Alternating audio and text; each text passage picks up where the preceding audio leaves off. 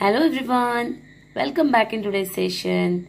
I'm your Akarja teacher and today we will learn a new topic from your textbook, page number 26. Okay, and which topic is that? That is a beautiful poem about your friends. Okay, so what is the topic name is 2.6 Friends Forever. Okay, forever means हमेशा हमेशा के लिए. दोस्त क्या होते हैं? हमेशा के लिए होते हैं, right? everyone's life there's a friend. Means हर किसी की लाइफ में होते हैं ना friend, because without friend our life is means no value, empty, खाली होती है हर किसी की लाइफ. बिना फ्रेंड की ऐसा कोई नहीं है जिसका कोई फ्रेंड नहीं होता, और होना भी चाहिए. हर किसी की लाइफ में फ्रेंड होना चाहिए, अच्छा फ्रेंड होना चाहिए जो हमारे साथ हमारी खुशी हमारे गम बांट सके, राइट? कुछ बातें ऐसी होती है जो हम किसी के साथ शेयर नहीं करते मगर हमारे फ्रेंड्स को बताते हैं, करेक्ट? क्यों बताते हैं? क्योंकि वो हमारे खास होते हैं, है ना? So let's see students, here is a small poem about friends.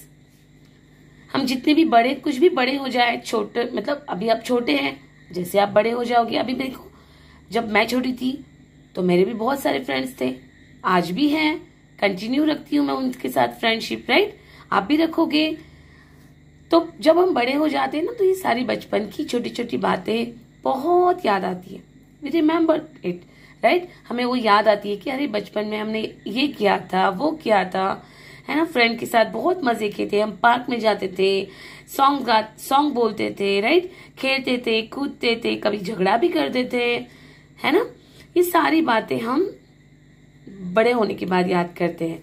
सो ये जो फ्रेंडशिप होती है ना, ये बहुत बेस्ट थिंग है लाइफ में.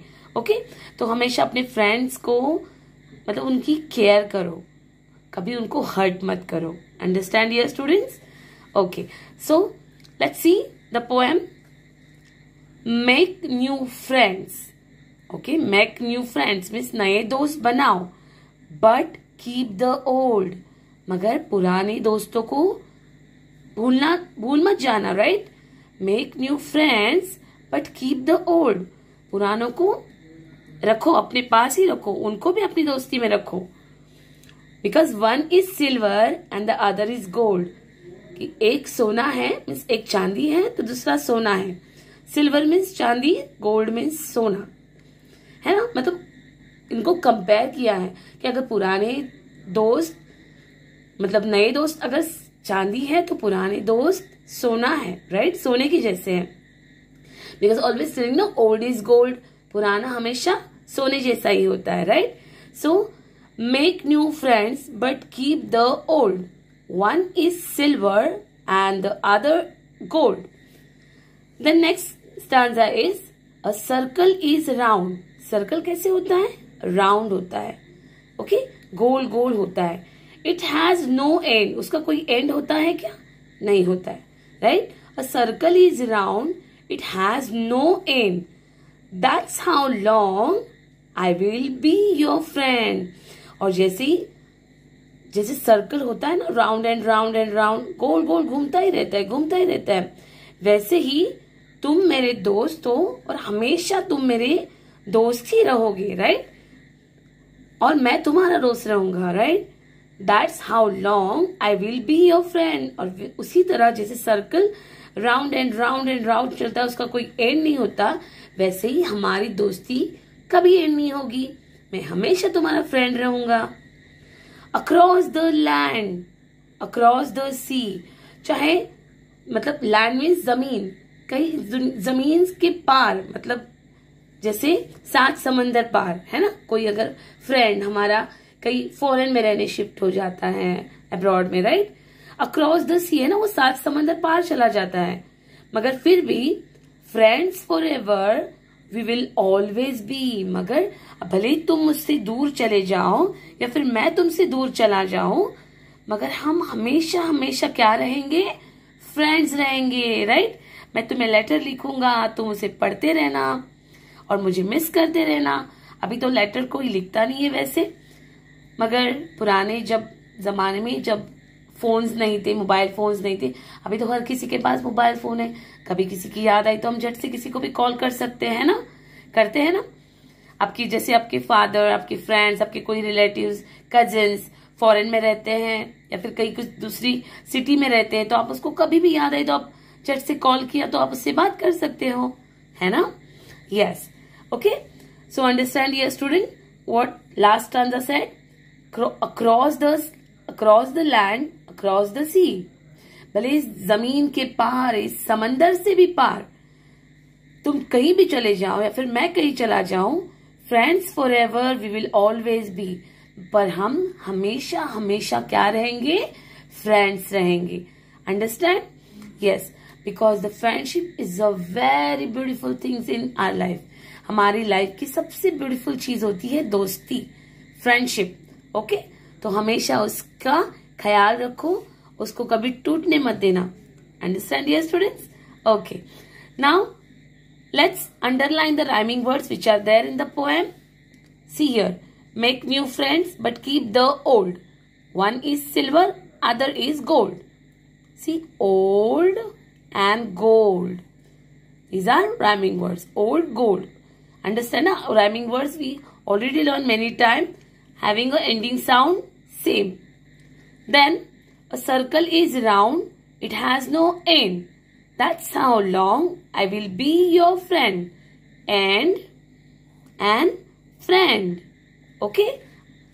Then next, across the land, across the sea, friends forever, we will always be. C, B. Okay? Now, which rhyming words we underline now? Write it down here.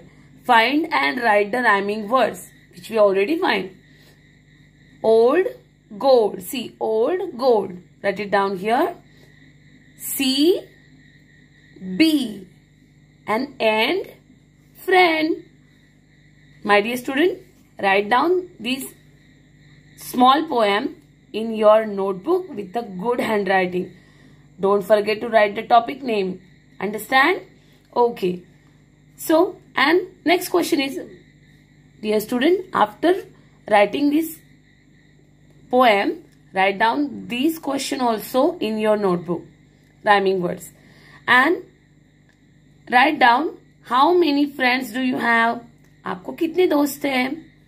Tell 5-6 sentences about your friend.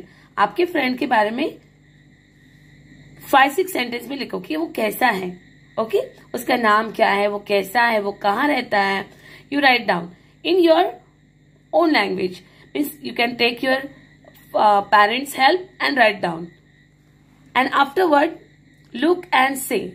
See, these words, these new words we learn from this poem. So let's read it. And as you're doing so, you write all these new words in your notebook. Each word, copy down 5 times. But first read it. Friends. Friends. Friends. Silver. Silver. Okay. Silver. Land. Land. Forever. Forever. Gold. Gold. Circle. Circle. Round. Round.